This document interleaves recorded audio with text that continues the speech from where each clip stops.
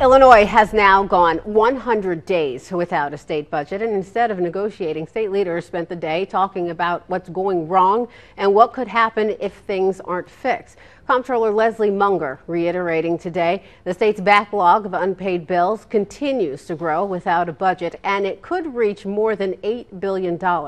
While Governor Bruce Rauner said today talks have reached a stalemate because politicians are too worried about the next election.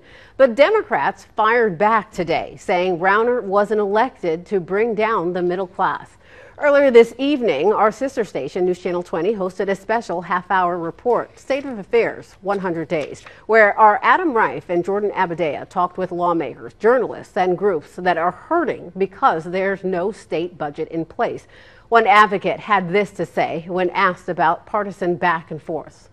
Standing up and pointing your fingers at each other day after day after day is not helping anybody. It is everybody's responsibility to come to work, do their job, and get us a budget that is going to support the needs of people.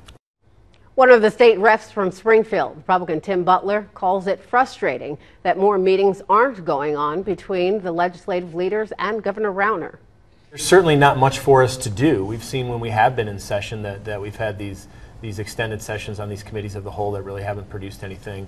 And as you said earlier, I mean, really a lot of this happens on the leadership level and negotiations and discussions that go on the leadership level. And so, you know, there really isn't much of a need for us to be in the Capitol, but it certainly gives a bad, it's a bad impression of the public. The House and Senate are both set to be back in Springfield on the 20th.